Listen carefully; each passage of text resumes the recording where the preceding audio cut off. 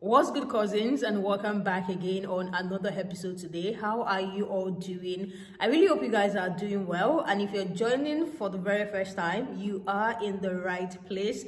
Thank you so much for tuning in. Don't make it your last time, so smash the subscribe button and turn your bell notification on. There is a video that has been making rounds on TikTok that I would like you guys to see. There is this acclaimed billionaire or millionaire, I don't know. This man was trying to help a 22-year-old boy, and he gave him a condition that if you want me to help you, there is something you need to do. And what this man told this young guy to do is going to be shocking to a lot of you. Now, I'm going to roll the clip in a minute, but I want you guys to pay attention to how he's talking, his body language, and the fact that he posted the video without the guy consent speaks a lot of what he's actually trying to pass across. So without wasting much time, let me just roll the clip and let's pay attention to his body language, his tone, and what he is saying.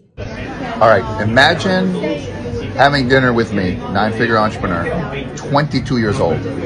And about 10 minutes ago, I told him I'm gonna take him to dinner if he cuts his hair. This is what he looks like as well. And now I told him I'm gonna coach him to do business for free. Now, if you want me to have a positive influence on your life, and by the way, comment in the bottom. Does he look better before and after? Like, comment, share. I want it. Make sure you share the link. Make sure you follow me. Go to my profile. Click on the Zoom as well. Ahmed, you're 22 years old. We're about to do some deals together. What are you thinking right now? Excited. Well, this is what happens. Short-term sacrifice, long-term benefits as well. Do you want to look good or do you want to make a lot of money? Right? After you make a lot of money, you can look however you want because people don't care. If you agree to disagree, follow, like, comment, share, go to my profile. You will be next. What do you guys think about that video? What do you think about what he said? That in order for this guy to have a dinner with a multi-millionaire, he needs to cut his hair. Yes, I know people take their hair on different level. There are some people who will say it's just hair, it's going to grow back. And there are some people who do not joke with their hair. So basically what this man is saying is, in order for me to give you this level of success, you need to cut your crown. You need to cut your hair. And here I am thinking, is it really necessary? Like, if you really want to help someone, is it really necessary? This video went viral because it did not sit well with a lot of people. There was a follow-up video he did where he talked about, oh, it's image, like he's telling him to come clean and, you know, to clean his image and stuff like that. What about locks on the head is not deemed worthy enough to sit down with a billionaire and have dinner with them? Like, do you really have to go that far in order for you to help someone? If you really want to help, why not help? People are coming in on this video. It's really going viral, and I would like you guys to see what those people are saying about the video. I told him I'm gonna take him to dinner if he cuts his hair. This is what he looks like. So, meet JT Fox, a capitalist entrepreneur who thought it was okay to tell a black boy if he cut his locks, he would sit down and have a business meeting with him. You see, this is why when we make it out of the ghetto and the projects, we need to come back and help our own so they don't think that they have to cut their ether, their power, to sit down with a YT man. What you're seeing here is a form of buck breaking. He wanted a man to cut his hair. That's a form of emasculating him to show that he has power and dominance over him. And then, only then, he would let him into his community, his country clubs, whatever he told him he was going to do. It's not worth it. It's not worth it to cut your power off, King. Now see, there's a history here. With YT people being uncomfortable with the way we wear our hair and the way that we look. Why is this not good enough for corporate America? Says who? Now, if he was wearing a jersey with a helmet, smacking his skull on the field, his locks would be okay. But because you want him to wear a slave suit with a little bow tie, see, we need to see this as a problem. And he sees this as a problem. That's why JT Fox deleted this video. Yeah.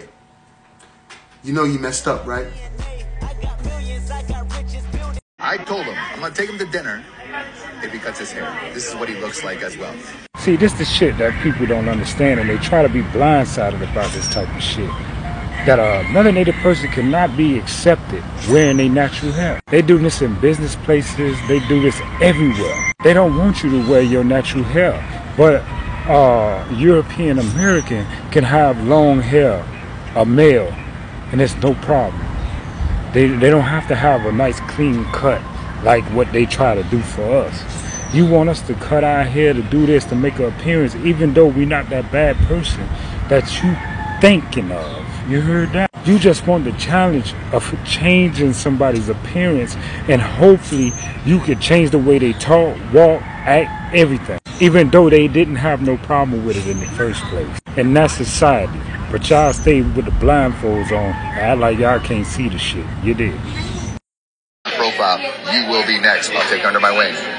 So the troglodytic glowworm, escapee from the Caucasus Mountains by way of Alabaster Valley that you just saw in that video, gloating over compromising a black man to have lunch with him, is JT Fox. I could go off about he's a bigot, he's a racist, engaged in the activity of compromising black people for their personal satisfaction, but that's the obvious case. And people like this, that doesn't affect them. But let's take a look at this nine-figure entrepreneur, as he calls himself. So how much is nine figures?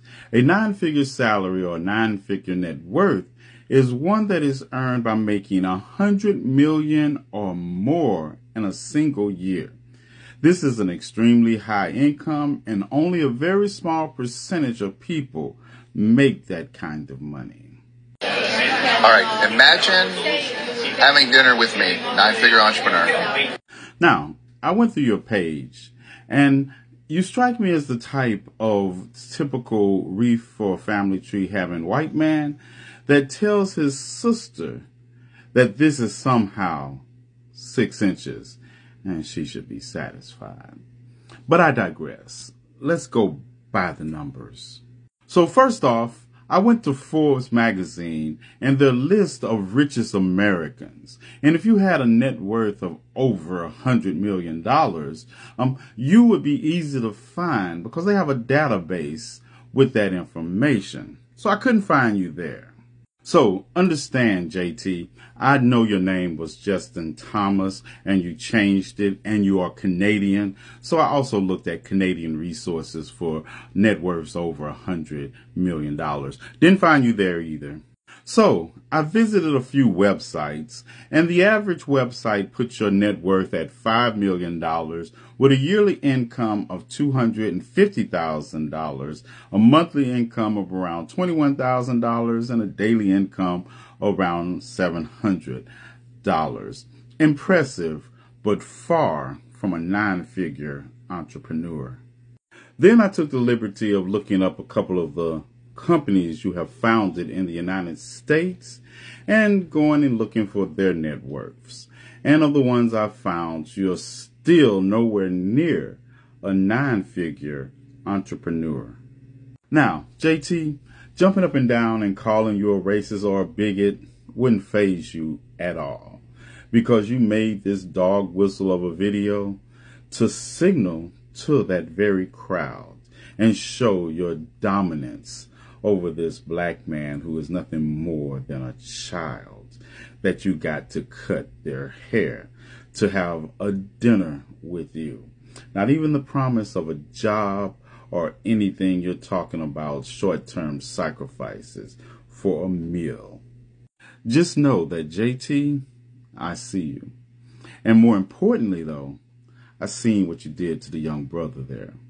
And unfortunately for you, I'm not one of those black people who do not believe in using the tools of white supremacy against white supremacists. See, you're a fraud. You were a fraud the first time you told your sister that this was 6 inches. You were a fraud telling people you're a nine-figure entrepreneur. CJT, you're still Justin. The emotionally distressed little boy with a stutter who was bullied. And instead of understanding that situation from an empathic perspective, you just wanted to be the bully and not the bullied. Well, you have arrived. Just understand, there's more than one way to skin a cat. Now, you'll be seeing me around, and you have the day that you deserve. Let me hear your thoughts about what they all said, and let me hear your own thoughts about the original video as well. There are even some people actually supporting him. Some people were saying, oh, after the court, he looked clean. Like, just a little percentage of people were saying that, by the way. They were like, he looked clean after that court. And this is the same question he was asking in that video, that do you think he looks good? And I just feel like the fact that people are not seeing that he is perpetuating the stereotypes that black people's hair, the hair that grows naturally from black people's hair, is not worthy to be seen in certain places, or is not worthy to use in certain places, does not make any sense. The fact that these people didn't see that is really funny. A 22-year-old who is just, entering into adulthood, wanting to have a dinner with you, and all you have to do is to prove the dominance over him, right there, putting a camera to his face, filming him just because he wants to have a dinner with you. I don't think that is nice at all. Will having him cut his hair change the person that he is? If he's on that locks, does that mean he cannot be successful? If we actually sit with him in that dinner, does that mean that he cannot be successful? The level of dominance that they think they can always have to tell people what is right and what is not,